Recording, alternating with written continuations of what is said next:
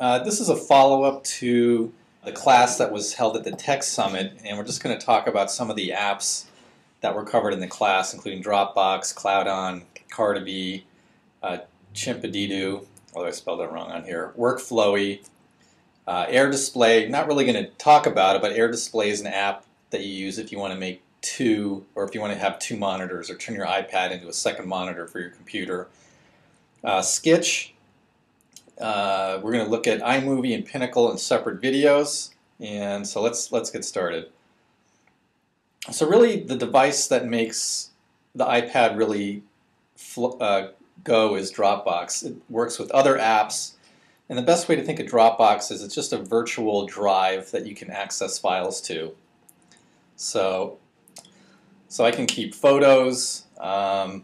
Just the other day, I was talking to a lender, and I just wanted to let them know that we have Grand Canyon is vetted, and also have our refinance rates. So rather than worry about do I have a flyer in my briefcase or not, I can just pull it up, and then I can email it to somebody just right on the spot. This works on my iPad and iPhone, so it just makes my life easier. So Dropbox is a great place to store files, and it connects with all kinds of different apps for the iPad, which we'll see in a moment. All right, so Dropbox kind of makes everything go, and then we'll see there's a program called CloudOn, which I can access my files in Dropbox. And CloudOn just gives me the ability, if I work in a PC environment, to create new Word, Excel, or PowerPoint videos. And this is a free app. Dropbox is free. And again, I can see all of my files, and get different files. So let's see. Let's go back to Dropbox. Let's just pull up my document that I had up before. Oop. Grand Canyon. And there's my vetted document.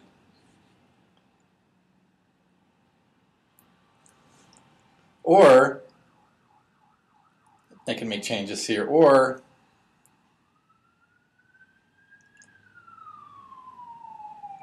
I can create a new document. I just hit the thing at the top that kind of looks like an A next to the cloud, and I can create a new Microsoft Excel, Word, or PowerPoint file.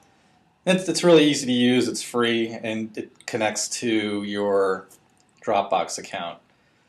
So Dropbox is a great app, but there is a really awesome application out for real estate agents to manage their transactions online. It's called Cardiby. And Cardiby is kind of improves where Dropbox doesn't what Dropbox doesn't do well. Oop. Let's log in here. So Dropbox is great for file sharing or for file storage, but it's not really great for sharing. So in a transaction, I just made a little dummy transaction here. I've got a purchase contract. What the program allows me to do is I can create permissions for who can see the document. Maybe I don't. The handyman, Herman the handyman, does not need to see the purchase contract, but everybody else does. Or, if you have an appraisal, maybe you don't want the seller or the seller's agent to have a copy of it. You can control that. So it really makes file sharing a lot easier and more specific. And also, it does integrate with DocuSign Inc., so you can manage getting signatures in and out of here. And it's also your paper trail. So another app that I use quite frequently is called Skitch.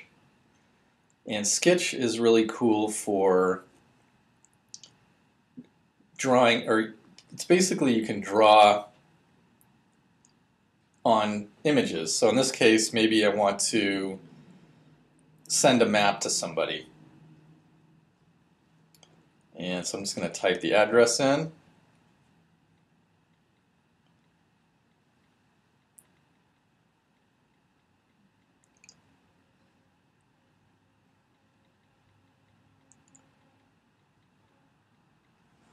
Search for that. So there it is there.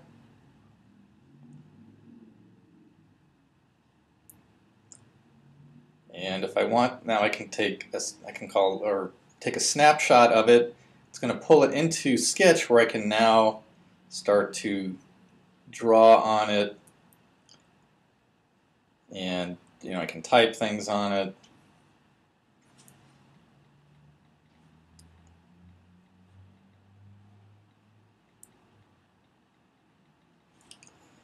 And anyway, so it just adds a nice touch. I can do that with pictures.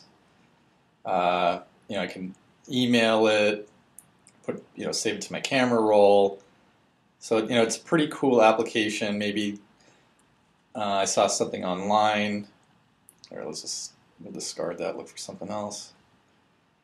Capture maybe something from the web. I'm going to click Snap. It's going to pull it in. Again, I can draw.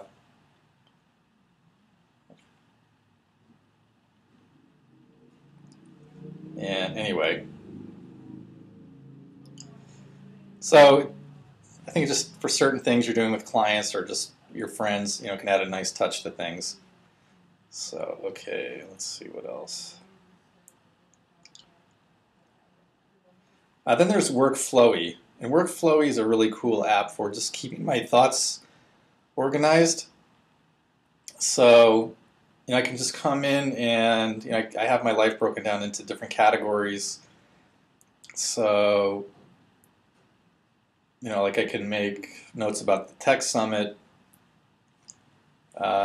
call people that were in my classes. So now I don't have to think about it. It's out of my mind and it's on something that I can look, I can manage, and I don't have to worry about forgetting things.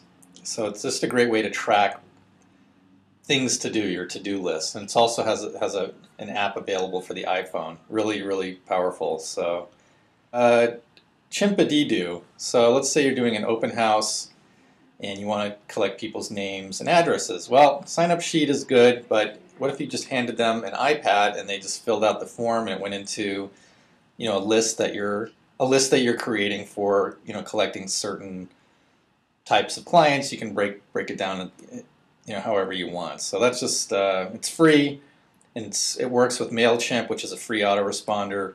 So again, just a real nice application. And that's it for now. So stay tuned for more tips and tutorials from Dave Mason at Grand Canyon Title and NVIDIA.com. Thanks.